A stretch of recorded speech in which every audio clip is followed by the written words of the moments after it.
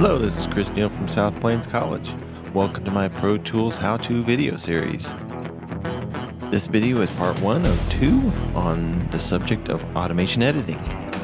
In this video, we'll be going over viewing automation, editing automation, drawing in automation. As always, my shortcuts will be displayed at the bottom of the screen.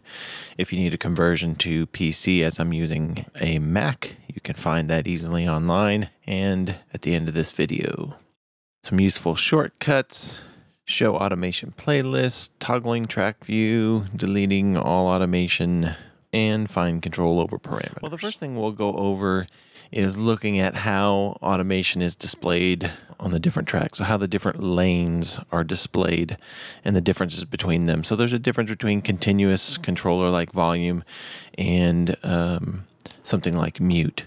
So if we switch this track over to volume, we can see we have the automation line there that represents the fader's position at any moment. So with the grabber tool, I'm going to put some points on this line, create a fade out, and that is a continuous, it's vector based, so it's a continuous smooth moving in and out of that fader. So that fader moves smoothly in this point, it's vector based. So we also have, let me delete that, and let's switch over to mute. Mute is a switch state, it's either on or off. So we put in a few points here and I'll drag down, and we can see up at the top it's muted, at the bottom it's unmuted. So that's what a mute state or a switch state would look like. You only have 2 states that it can be in. We'll look at the API, which is a selectable EQ. Let me open that up. These controls, we can only choose a certain frequency. So we can choose 3K or 5K, but we can't choose anything in between. It's one or the other. So it's something called a selectable EQ. So controls like that being automated that have multiple states but not continuous look stair-stepped like we see here. So it can be different places.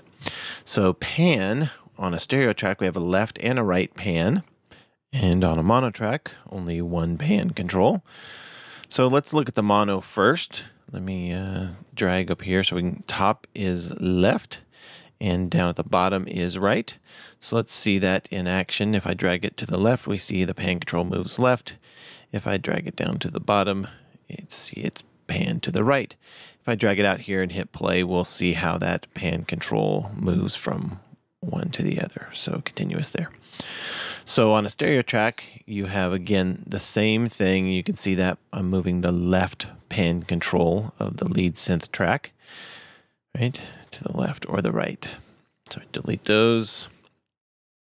So let's look at another feature, the automation lane. So this little triangle to the bottom left on the edit window, we click on that and we can reveal additional automation lanes, and as many as we have automatable parameters.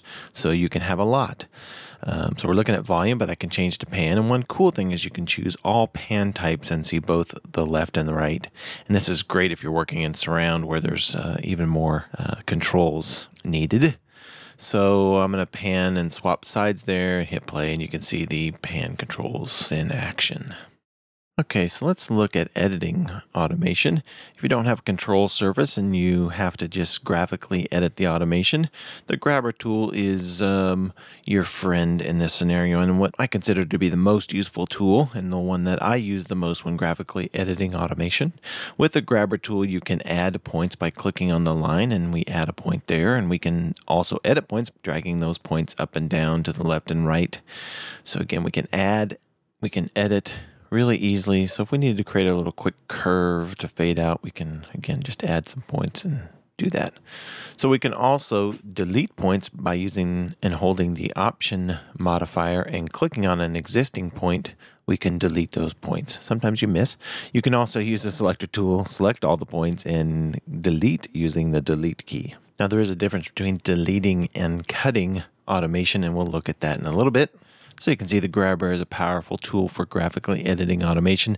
There's just the basic uses of the grabber tool. In our next video, we will look at some more advanced things that you can do with that, some helpful tricks for using the grabber tool and graphically editing automation. Okay, so let's look at the trimmer tool and just one simple little thing. We'll look at a few more advanced features with the trimmer tool in another video. So F6 get the trimmer tool. So one real cool thing and helpful thing that you can use with the trimmer tool is, let's say you have automation like on this electric guitar for the whole track, and you just want the whole track to be a little bit lower in volume. So we zoom out here, and then we're going to go to the right of the very last breakpoint and click with the trimmer tool, and we can drag up and down.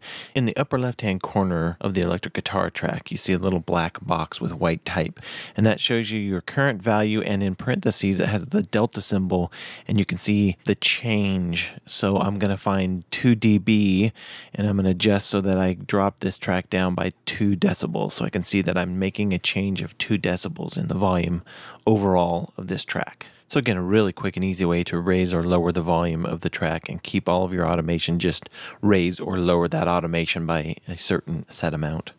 All right, next let's look at the pencil tool. So the pencil tool has several different versions, and if you click on the pencil tool in the toolbar, you'll see all of these different versions. The bottom two, parabolic and S-curve, are only usable on tempo events, and we'll look at those in another video. And the next three up, random, square, and triangle, we will look at in the next automation video. So right now we're just going to look at freehand and line. With freehand, you are free to draw in the automation without any restrictions. So I've never been very good at drawing in and having it sound the way I want, but if it works for you, great. If I zoom in a little bit, I can be a little bit more precise with the mouse, but again, just not something that works for me very often. But if again it works for you, go for it. Next is the line pencil tool, and it does what you think it would do. It draws a straight line, so we can click and drag and across our whole track and get one long straight line. So you can draw little fade ins, little fade outs. So real simple, where you click and then you can drag where you want the line to end. So very, very simple. All right, next let's look at some basic copy and paste. So I have this key track, and I want to copy the automation at the beginning of the track, and I want to paste it at the end. So I'm in grid mode, and I make my selection, and I want to copy this over the end section of this track. So I want to copy it right here. I'm going to copy, so Command C. I'm going to select where I want to paste it, and Command V to paste it. And there we go. We'll look at some more advanced copy-paste features in a later video. So that was just a simple copy and paste procedure. And next, let's look at the difference between cutting versus deleting automation. So I make this selection, and I want to remove all of the breakpoints within this selection. So whether we choose to cut or delete to remove those breakpoints has a drastic difference on the automation that exists after that procedure. So if I were to choose delete right now, it would delete all of these breakpoints. So then what Pro Tools would do, it would have to connect this breakpoint to this breakpoint. Okay, so let's do that. We see how Pro Tools just connected these two breakpoints. So that's one way. Now, if we were to use cut, Pro Tools is going to put in a breakpoint at the boundaries of our selection, therefore preserving the automation before and after. So again, the automation outside the selection will not change at all. The automation inside the selection will connect the breakpoint at the edges together. So we cut, and we see how those breakpoints are connected together, but the automation outside that selection unchanged. And compared to delete, we see that those points are connected, so the automation did change a little bit. So the change could be drastic and have major changes, or it could be insignificant whether you delete or cut. So just need to be aware of it. Okay, let's look at one more operation, and that is deleting all automation.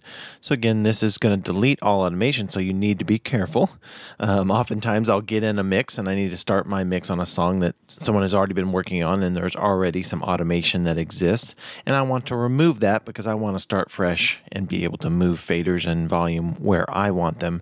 So this is a quick, simple trick to delete all existing automation and start with a clean slate.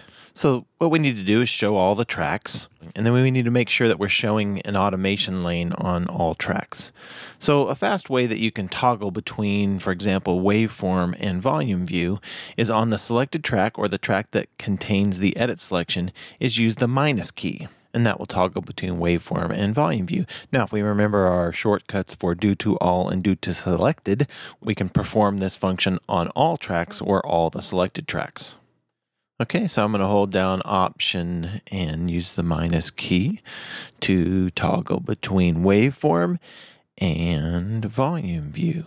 So we'll look at some other shortcuts for toggling the track view in a future video.